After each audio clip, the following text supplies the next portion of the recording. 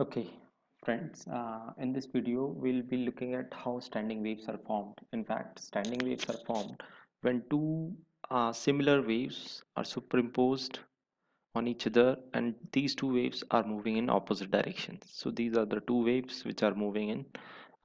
These are the two waves which are moving in opposite direction, and when they superimposed, give you the resultant wave, which is as standing waves. How standing waves are formed?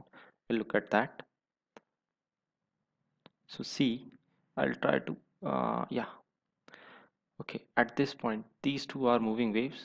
When they superimpose such that one a peak of one overlaps with the value of another or bottom of another, they will try to cancel each other, as we have already seen in the previous video, and the wave will be almost dead in a string.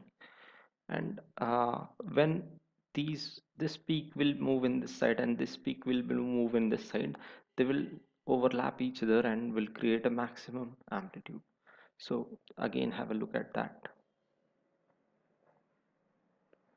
Okay, so this is the location where both these peaks overlap each other and will have a maximum amplitude equal to 2a. This is a, this is a, and this is 2a. This is the amplitude of the wave.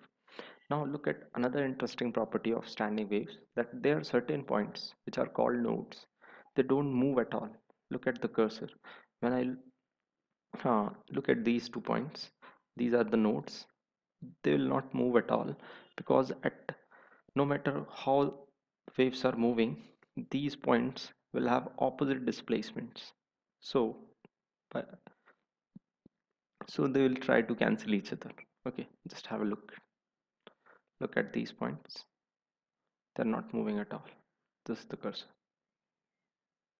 Okay.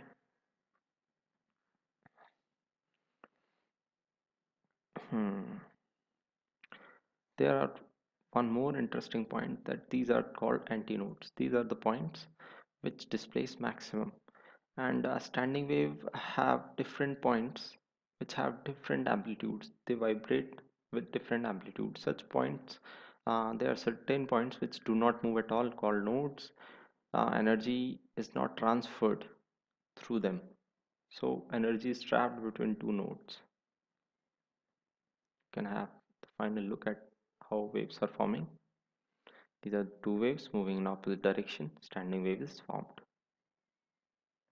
Again, in this diagram, there will be two waves, this blue and green, and yellow is the resultant of these two waves. These two waves are moving in opposite direction, and because of their interference, a standing wave is formed. Just have a look at that.